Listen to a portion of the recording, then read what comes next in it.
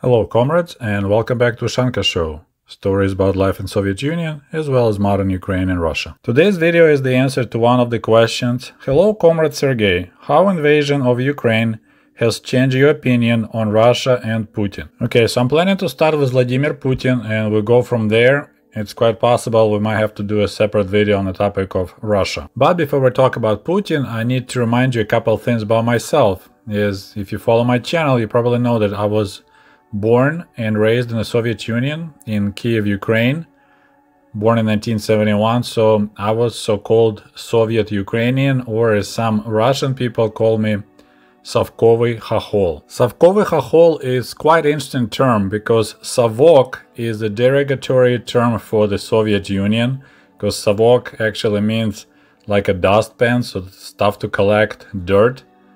And Khokhol is a derogatory term for the Ukrainian.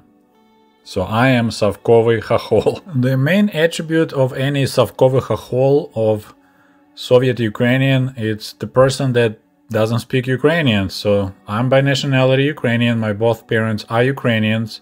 Not even like, father Ukrainian, mother Russia. Both of my parents are Ukrainians.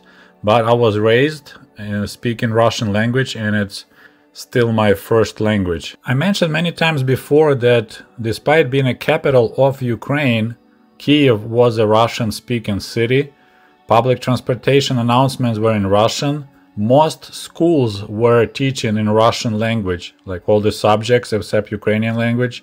Signage was in Russian, but we still had newspapers in Ukrainian and TV stations and radios. But otherwise, if you hear Ukrainian speech on the streets of Kiev, back in the day, that meant that's people that came from somewhere else, probably from Western Ukraine, because Kievans, people that lived in Kiev, spoke mostly Russian. So in some way, Soviet Moscow was continuing policy of Tsar Moscow of a slow Russification of the other neighboring republics or areas like Ukraine and Belarus. It just was way milder because, for example, Catherine the Great back in the day issued the law that was illegal to speak Ukrainian anywhere in Ukraine. And to this day, I prefer the Russian version of my first name, Sergei. In Ukrainian, sound like Sergei. It just didn't sound right and still doesn't sound right. And when I had a chance to get my American ID, I changed it from Ukrainian spelling. It used to be Sergiy, and I changed it to Sergei because it's just Sergei. Just people will always say Sergei, and that was real annoying. So I still have a Russian version of my first name, and I'm having a hard time switching from Kiev to Kyiv, which is a Ukrainian way of pronouncing the name of the capital. So with all that Soviet era baggage or heritage, I never actually had any kind of like hate or despise towards Russia, even after Soviet Union broke up back in 1991, and I still wanted Russia to become a successful state, just like I wanted for Ukraine to become a successful state. And for a while, both new independent states, Russia and Ukraine, were following like parallel paths. We elected former communist Kravchuk, and Russians elected former communist Yeltsin. Russia started having oligarchs, super rich people that privatized for nothing large Soviet-era enterprises and factories, and exactly the same thing happened in Ukraine. The only difference, you could tell that Boris Yeltsin was slowly but surely degrading mentally. I don't know about physically, like he started appearing drunk at many official events, and I was really embarrassed for Russia to see the leader of the country being just drunk as a skunk, staggering and doing other stupid crap. So that was like really embarrassing. Like, you have these remnants of the mighty Soviet Union, and it's being led by this drunk guy. And now I'm wondering, maybe, we have this term in Russian language, it's called spoit. So it's like you help someone to become an alcoholic, you constantly offering vodka, and normal Russian will never say no to free vodka, and that's how the people around Yeltsin kind of worked him towards becoming an alcoholic. So when back in 1999, Yeltsin finally gave up and decided to quit, which is kind of amazing, and transferred power to Vladimir Putin, I was quite happy about that event because, yeah, Boris Yeltsin was definitely not in shape to be leader of such a great country as Russia, or any country for that matter. I also need to remind you that back in 1999, I already moved to the United States, was in the process of legalizing, so I had a lot of my plate here in America, so I was not following the political events really closely, and I kind of moved away from this whole watching political events for quite a long time. I was busy with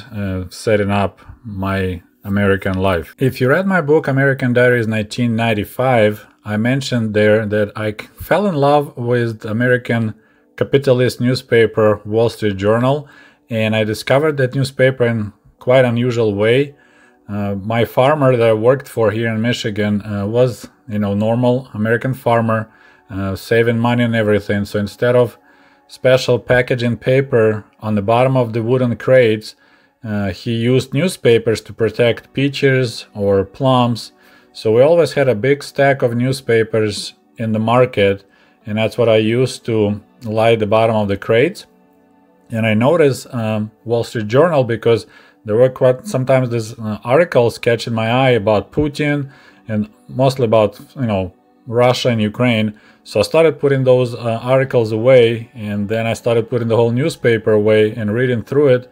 Because local newspaper, the Herald Palladium, there was never any international news, while Wall Street Journal provided plenty of news from all over the world. So that's kind of got interested in the Wall Street Journal beginning 1995 and going into 99 and 2000 while I still work at the farm. So that's how I learned about Putin going after Russian oligarchs, and that made me extremely happy because by that time, I realized one of the main reasons why Russia and Ukraine in such a financial trouble is because, the whole economy was hijacked by a couple of guys, and they were just milking the economy, becoming mega rich while the rest of people suffered. So when I saw that Putin went after Vladimir Boris Berezovsky, one of the richest oligarchs in Russia who thought that owned the country, and he forced him to sell all his assets, including Aeroflot, Russian Airlines,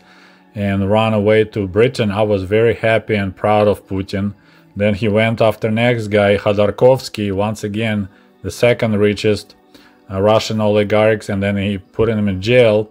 I was super thrilled. So I was very excited in the beginning when I saw that Putin kind of started cleaning the house and going after oligarchs, which I saw as the main reason why Russia is not doing well as Ukraine. But we had our own oligarchs and our own president. So that was my initial impression of Vladimir Putin when I learned about him. I was like, yeah, it looks like Russia does need a strong hand, the former KGB guy who can get stuff straight and get economy going. So people of Russia will benefit because Russia is such a rich country, and maybe Ukraine eventually will follow this example and get rid of its own oligarchs that, destroying the economy and destroying the country. But then suddenly this hunt for the red oligarchs stopped, and I couldn't understand what's going on because Putin was so successful, and, obviously he wasn't playing by the rules.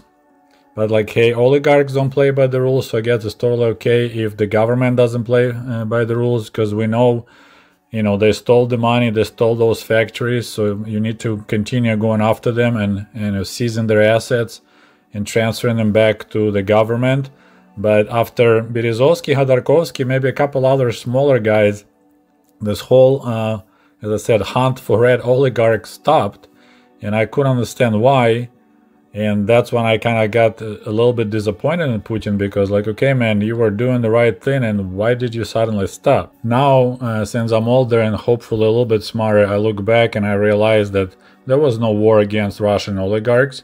It was just a couple of warning salvos, and after Berezovsky and Khodorkovsky were severely punished, the rest of the oligarchs came to agreement with Putin and his government, and probably set up some kind of system where government allows them to continue operating and continue the status quo. The only difference, there's 10 or 20 or 30% of the profits were channeled into the offshores, into the accounts of Putin's representatives and stuff like that. So the system remained in place. It's just the government and like Putin himself started taking a cut. So that was my biggest disappointment with Putin back, I guess, would be 2003, 2004, when I was like, come on, dude, there's more guys. I can name you personally. There's Deripaska, there's this guy. They all stole money just like Berezovsky and Khodorkovsky. Why not going after them?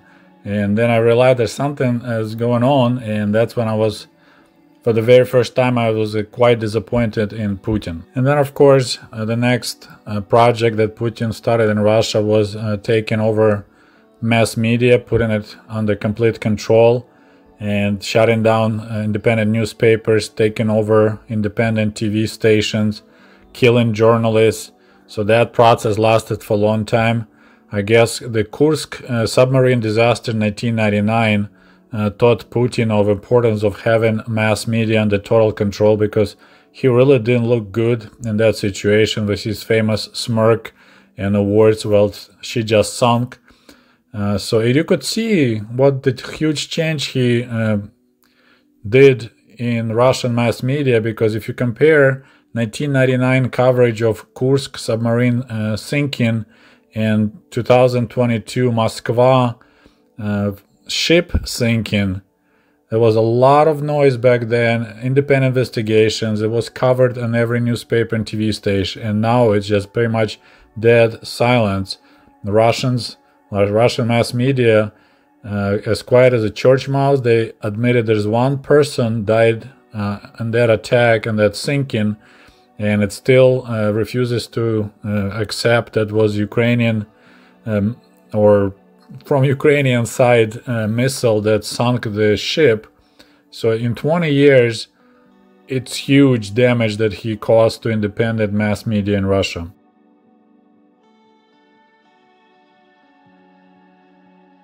Tell me, what happened with the submarine? Она утонула. So it was quite obvious to me that Russia is rolling back to almost this Soviet Union 2.0.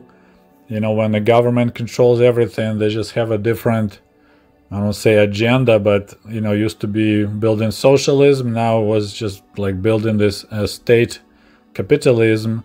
But it didn't bother me much, because I was quite naive, thinking that it should contain just inside of Russia. It would never affect neighboring countries like Ukraine. And then if you remember about war in Chechnya, one of the republics of the Russian Federation, it was two wars. The first war was lost by Russia, and then when Putin became a president, he started the second Chechen war, and they managed to prevail.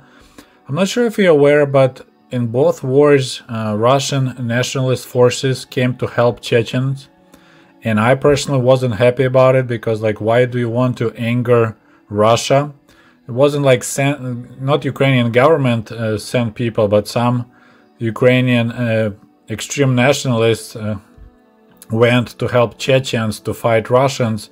And I didn't support that, because I don't want to anger Russia. But now, from looking back from 2022, after February 24th, maybe we should send more people, because now I believe that Putin would probably attack Ukraine way earlier than 2022, or try to take over Crimea earlier than 2014, but he was too busy restoring control over his own federation. So the war in Chechnya kind of gave some extra time for Ukraine. Of course, you know, it didn't help much, but it postponed the inevitable. Then I lost all respect to Putin after I noticed how desperately he was clinging to power. So he was president of Russia for 2 terms, and that's pretty much you're up and you're done, son. But then they had this castling with a chess term with his vice president Medvedev. So Medvedev got elected as a president, and Putin became vice president for one term, and then they did the castle again, and Putin was re-elected again, because in Russian constitution it states that you can't be president for more than 2 terms in a row.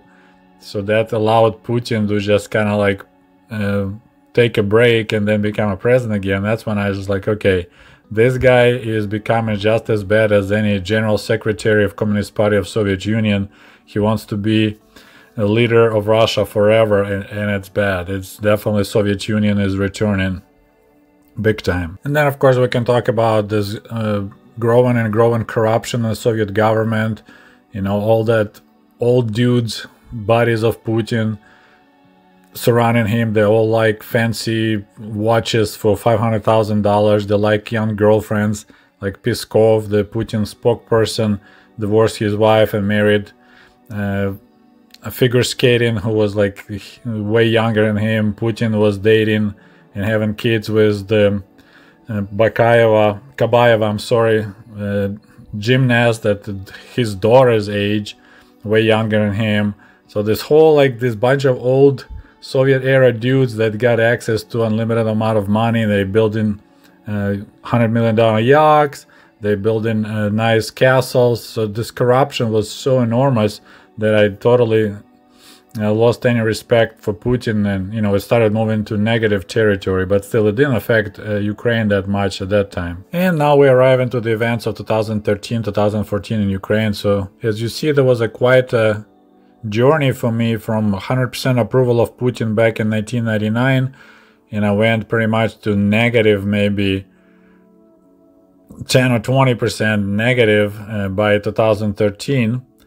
Just because what Putin did to Russia and to have a power forever. So Ukrainian uprising, so-called Maidan, back in 2013-2014, I was in the beginning very skeptical because I didn't see the reason for such a huge mess that was going on in Kiev, because the main reason was pretty much Yanukovych, who was puppet of Putin, was kind of doing this game of chairs. He was playing with the West and playing with the Russia, trying to get the better deal. I don't know if he cared about Ukraine, but definitely he cared about himself. So Ukraine was in desperate need for another huge loan. So there was a choice between getting money from the West, but signing some agreement about changing something in the economy, moving towards being more connected to the Western economy. And in the last second, Yanukovych changed his mind. We will find out one of these days why. And he accepted Putin's terms. I think there was a question of $3 billion loan, and Russia offered a better percentage. And as long as you kind of be a friend with us, so Yanukovych went that way.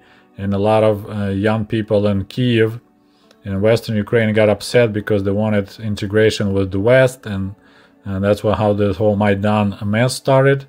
Yanukovych ended up running away to Russia, and things went downhill from there. So back in those days, as I said, I was quite skeptical, and I was still strongly believed that it's better for Ukraine to be on friendly terms with Russia. Almost like taking advantage of their, desperate desire to keep Ukraine in its own sphere of interest, because Russia was willing to sell oil and natural gas way below market prices, world market prices, to Ukraine, like they do it to Belarus. And historically, economically ties to Russia were way stronger. So I didn't see the reason to anger Russia, but at the same time I had no idea but that Putin at that time already had a pretty good plan for Ukraine, what he was going to do. Now we see it quite obviously. This whole concept of Russian world, living space for anyone who speaks Russian. So Russia should be where anyone speaks Russian. I didn't know all those things back then. I said I didn't follow politics closely. So even back in 2014, I was still kind of like, hey, we need to, I was living in America. Ukraine needs to be careful and not to anger its big brother Russia. And then when Russia annexed Crimea in early 2014, I was upset about it, but I was like, well, this is what I was kind of thinking that you don't want to get Russia upset, and now as a result we lost Crimea because Putin is angry with Kiev. But of course I had no clue that it was all part of the plan, and Crimea was just one stepping stone for this long plan of restoring the Russian world, Ruski Mir. So that was pretty much my breaking point when my opinion on Putin started just dropping like a rock. Another reason is because he was just lying so obvious. I mean, every politician is lying, but Putin was like lying on TV that there was no Russian troops in Crimea, that those were like locals, armed local forces that decided to take Crimea from Ukraine and transfer it to Russia. And then about 6 months later, when he figured out everything is cool, he's like, oh yeah, those were our troops, they were our special forces, we're so cool, we're so we're good organized in this operation of taking Crimea back. And I was like, oh my goodness, this guy has no standards, he has like nothing. He would lie 1 minute and lie more next minute. So that's when I totally lost respect to Putin. Это были российские солдаты или нет? Это были местные силы самообороны. За спиной сил самообороны Крыма, конечно, встали наши военнослужащие. Они действовали очень корректно, но, как я уже сказал, решительно и профессионально. Это факт, мы никогда его не скрывали. Наши вооруженные силы, прямо скажем, блокировали вооруженные силы Украины, расквартированные в Крыму. But still, I was quite naive back in 2014, so I thought, okay, we have this new status quo. Russia took over Crimea. All right, most population in Crimea was Russian speaking. It looks like they were quite happy for Russia taking over. Like, sure, whatever. Now we can, remove this sore spot in relations between Russia and Ukraine, because from day one after Soviet Union dissolved, quite a few Russians were butthurt about that Crimea stayed with Ukraine, because they always considered Crimea to be Russian territory. But as I was really naive and I didn't know about this grand plan of Putin. And just soon after, we started having troubles in Donetsk and Lugansk region. Russians called it Ukrainian civil war. In reality, there was a so-called Russian hybrid war. It's when they send their troops, send their volunteers, send equipment. And at some point, like Donetskaya People's Republic Army had more tanks than Germany.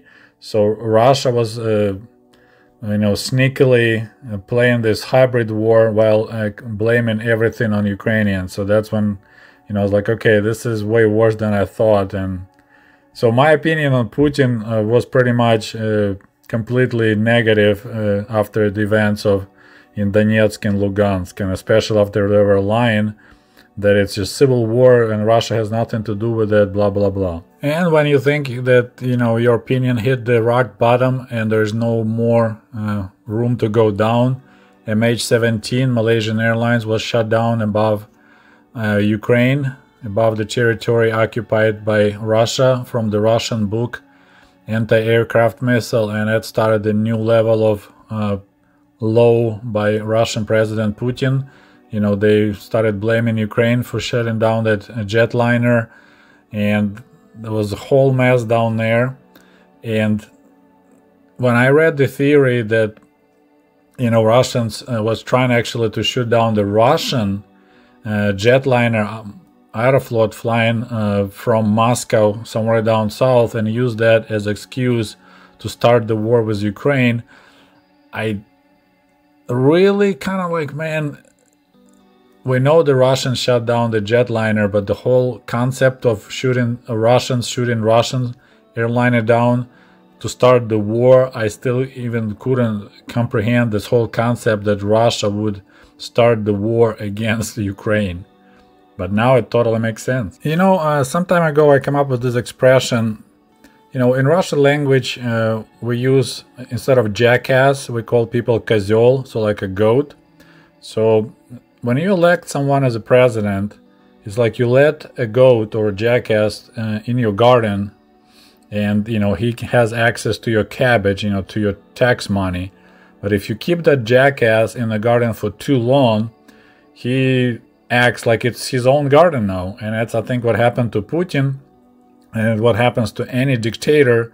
They treat the whole country as their own garden and its own cabbage, and that's what kind of went from bad to worse to even more, if we can say worser, in case of Putin. So as you see, my opinion on Putin changed quite drastically in these last 22 some years, from 100% approval in 1999 to being 100% disapproval by 2022. And then, of course, on February 24th, 2022, we broke the new law, and I realized he's not just a old dictator, he is a crazy old dictator. And this war and Putin's rhetoric opened my eyes. I realized that while my opinion of Putin was steadily dropping in the course of last 20 some years, Putin was slowly becoming a Hitler 2.0, and he turned Russia into a fascist state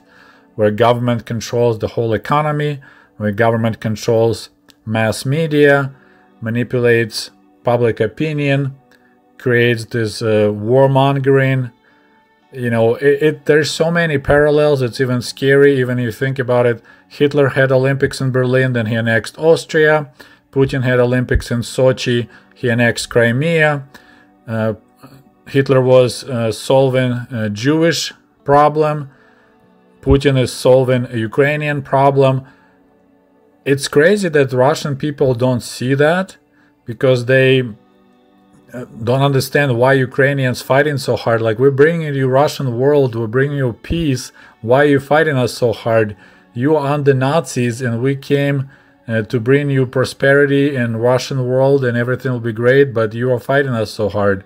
It's insane, but he turned Russia into a fascist state. So after winning against fascist Nazi Germany, Russia itself became a fascist state. Alright, so here we arrived to the topic about my opinion on Russia, but I think this video is long enough, so we're gonna make a part 2 where I talk about how my opinion changed on Russia after invasion of Ukraine. Alright, thank you for watching another long and boring video from Ushanka show, and we'll talk to you soon. До свидания, goodbye. Потому что если дороги будут, то по ним неприятель проедет и прямо в сердце России попадет. Я с ними согласен абсолютно.